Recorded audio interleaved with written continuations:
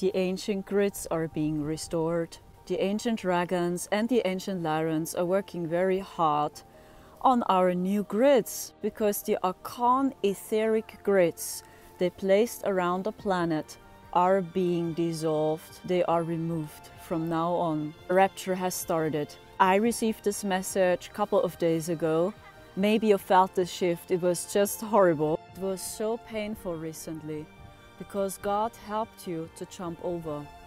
You are just in communication with Christ and with nobody else. Now you see through all illusions. Now you're becoming a true servant and you remember your mission.